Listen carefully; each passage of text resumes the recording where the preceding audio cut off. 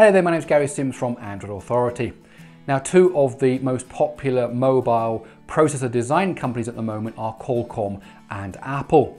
Now, Qualcomm's current leading processor is the Snapdragon 821, and Apple's, of course, is the A10 Fusion. But how do they compare with each other? What are they like when you put them side by side? Well, if you're brave enough, follow me and let's find out.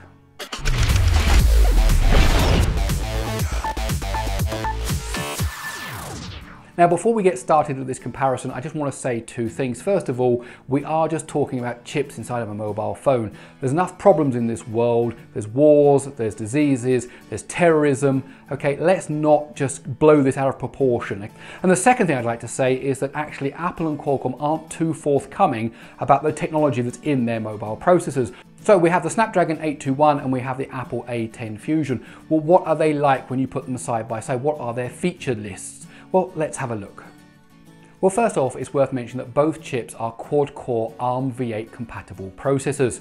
Now, Qualcomm and Apple both have architectural licenses from ARM, and that basically means they have the right to design their own ARM compatible chips using their own designers, using their own technology, as long as it is compatible with ARM's instruction set and architecture.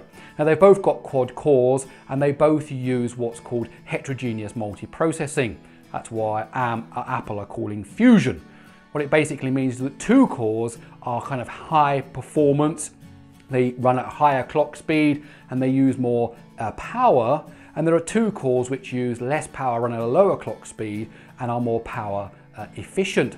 And the idea is that they juggle between the two depending on the different workloads. However, there is one big difference. Qualcomm can use all four cores simultaneously. However, from what we understand, the Apple chip can actually only use two cores at one time, and it switches between the two powerful cores and the two less powerful cores. Now, in terms of the GPU, we have the Adreno 530 in the Qualcomm 821, and that's Qualcomm's greatest and latest GPU, and Qualcomm have been designing GPUs for several years now, and we find them in their different series of chips as we've been going over the years. Now, up until now, Apple has used the Power VR GPU from Imagination Technologies.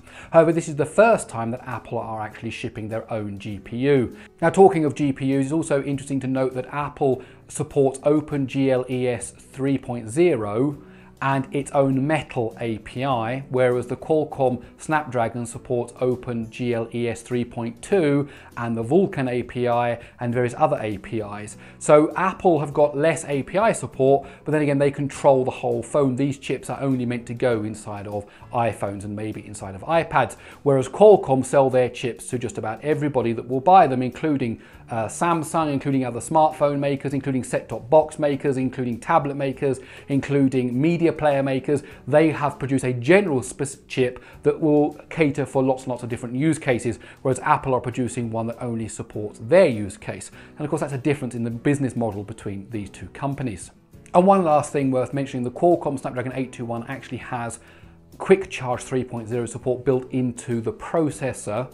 So every phone that has the 821 in it is capable of having quick charge technology built into the phone, every tablet the same, whereas Apple at the moment doesn't have any quick charge technology, and it's certainly not found inside of the SoC. And in fact, talking of things not included in the SoC, another thing that's interesting is that the Qualcomm chip includes the LTE modem, that's the modem used by your 4G and 3G and 2G networks, built into the SoC, whereas Apple don't build the modem into their SoC. The A10 doesn't have a modem built into it, but it does use modems on external chips. And interestingly enough, 3 out of 4 Apple phones use Qualcomm modems. So Qualcomm actually are being used inside of Apple chips for their modem technology. Now, my testing for performance comes in two categories. First of all, I'm using several of the off-the-shelf benchmark apps that you can find that work on both iOS and on Android. So for example, we've got Antutu, we've got Geekbench, and we've got Basemark OS 2. Now, my second set of benchmarks are ones that I've written myself. Now, writing benchmarks that work across two platforms is quite of a challenge. So the first set of benchmarks I use the Lua programming language because there are SDKs available for both Android and iOS. And then I've actually got some C programs that I wrote, and I've used those in a previous video that I've done when I was comparing the difference between C speed and Java speed on Android. And I've taken the same code and I've compiled it on Android and I've compiled it on iOS to see what the difference performance is. So let's go and have a look. Now, to do these performance tests, I've got a Google Pixel smartphone and I've got an iPhone 7.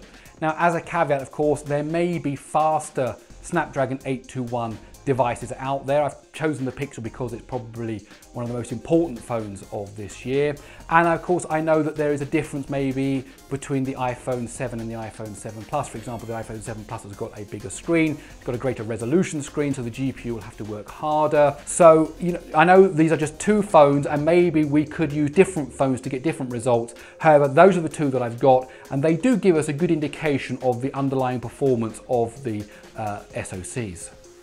So our first test is with Antutu, and as we can see, the iPhone 7 beats the Pixel, not by a huge amount, but by a significant amount. Now, if you go over to the AndroidAuthority.com website and find the article that goes along with this video, you'll see how I've analysed the individual figures that come from the Antutu results to see how it got these particular numbers. And in particular, it's worth noting that according to Antutu, the Pixel has a better GPU than the iPhone 7. However, for the rest of the test, the iPhone 7 is actually faster. And now our next test, of course, is Geekbench, and Geekbench has two types of tests. One is a single core test, which basically runs on one core in the phone. So it doesn't matter if there are 2 cores or 4 cores or 8 cores, it will give you the same result because it's a per core test. And we can see that the Apple A10 Fusion is significantly faster than the Snapdragon 821 when it comes to the single core test. And in the multi-core test, basically all 4 cores are used simultaneously. And again, we can see that even in that multi-core test, the iPhone 7 came out tops. And then really to verify that Antutu and Geekbench are telling us the truth, we'll use Basemark OS 2 here, which again shows a fairly significant win for the Apple A10 Fusion. Hats off to Apple, that's an excellent result, and definitely the numbers speak for themselves. That was the results that we've got from these popular benchmark apps, but now I'd like to use my own benchmarks to see what numbers we get out. Now, my first test basically does a whole bunch of math processing, it does some prime number finding, it does some hashes, it does some table sorting, and basically it runs through the test and it tells you how long it takes for each test to run. Now, the time is in milliseconds, and we can see that actually the Apple produced its results, managed to get through all that test in about half the time of the Snapdragon 821. So according to my first benchmark, the other benchmarks by Antutu and Geekbench seem to be coming true. The A10 certainly did very well during this test. Now, for my second test, I move things over slightly into the graphics world. I have a simulation which kind of puts 2 drops of water every frame into a container, uses a physics engine to run that, all that calculations. There's some floating crates that float around in the water. There's more water being added in, and basically it counts to see how many droplets of water can go in a 90-second period. Now, the theoretical maximum score is 10,800. So let's have a see how these two phones did. Well, the scores are almost identical. The Apple A10 Fusion in the iPhone 7 managed 10,202 droplets of water in a 90-second time frame, and the Snapdragon 821 with the Google Pixel managed 10,178. So they're almost even. So it seems that as I bumped up the complexity here to the whole 2D physical simulation with all those particles of water going around, that actually both phones performed very, very well. And for my third set of tests, we're now using the C programs that I wrote both on iOS and on Android. And there are 3 different tests. The first one produces some SHA1 hashes for a block of data, does that lots and lots of times and then sees how long it takes. The second one tries to calculate the first million prime numbers using trial by division. And the third one is basically just a complicated maths function that does multiplies and divides, does floating point operations to see which function, how long it takes to run that function. So let's have a look at the results.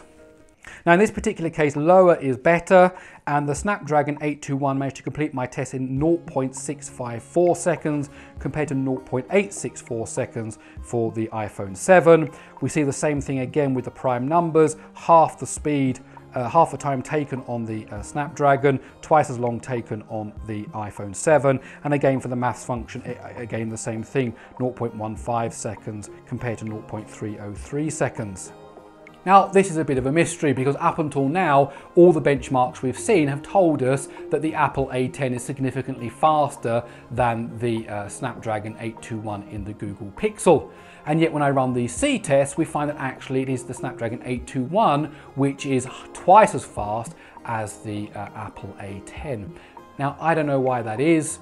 I just know that I compiled these two C programs on the respective development tools that you have for each platform. Now, there could be some problems. For example, maybe the optimization inside of the iOS app is less than the optimization on Android. That's a possibility. Maybe the tests were too short. For example, maybe the test ran on the lower cores in the iPhone and the scheduler didn't have a chance to swip them over to the high power cores because they only last, as you've seen, half a second or something like that. So maybe the scheduler didn't get round to moving them over to the high power cores, or maybe there's some other kind of optimization that goes on in the software level that tells the hardware to do things differently, and that didn't kick in when I was running my tests. So I don't know why, but according to these tests of mine, the Snapdragon 821 is significantly faster than the A10. Now, without further research, I really can't say any more than that.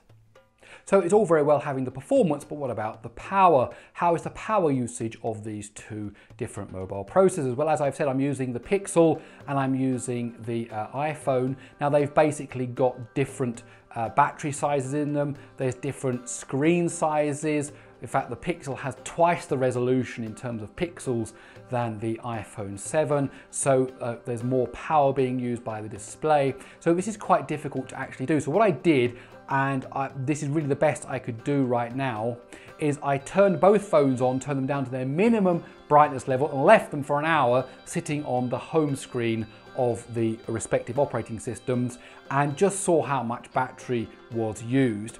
And then when I ran the tests, I actually subtracted that power usage from when it was idle, hoping that that will take away what the screen used, so we can get maybe a closer look at what the system on a chip is using.